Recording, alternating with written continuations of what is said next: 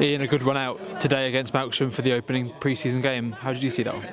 Yeah, exactly that. I think it was first, we've had 4 training sessions and then the first opportunity to get out and get some match minutes in, and yeah, it was good. I think everybody came through it. Nobody's picked anything up, which is probably the most important thing.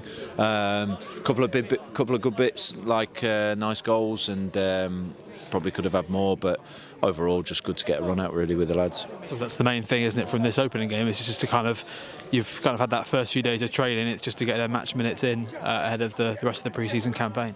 Just to build it up, yeah. I mean, it's the first opportunity to get out on the pitch, and everybody's got a minimum of 45 minutes in there. Now we've got a few days, and we play Wolves away on Saturday, which is obviously going to be a tougher test there. But it's the first step in pre-season really of gaining that match fitness, and no, it was a good exercise, really good exercise. There must be parts of pre-season, I guess, where you want to be able to implement them, how you're going to be playing throughout the season. It gives you the opportunity to do that in a match setting. Yeah, and I think these early games you just get a few reference points on where we're at, what we're good at, what we're not good at, and then gives us something to work off. So I think the first few games are always that.